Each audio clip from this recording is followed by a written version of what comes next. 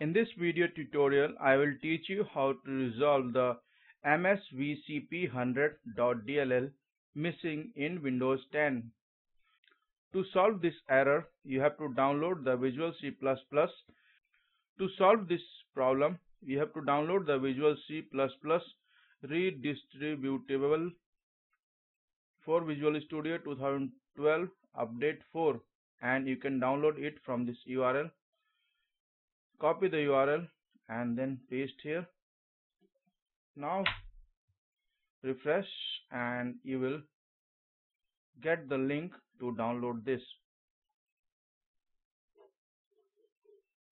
So click here and choose the file you want to download.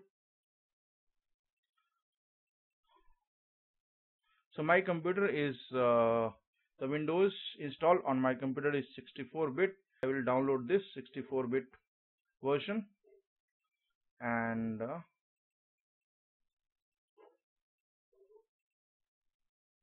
it is downloading here.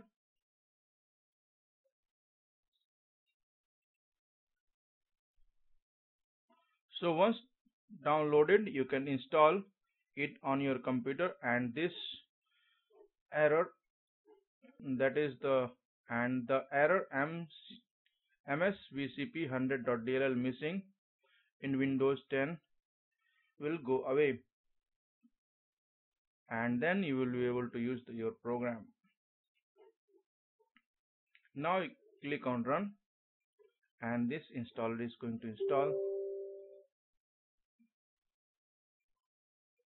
It is installed and everything is okay. Now you should be able to use your application, and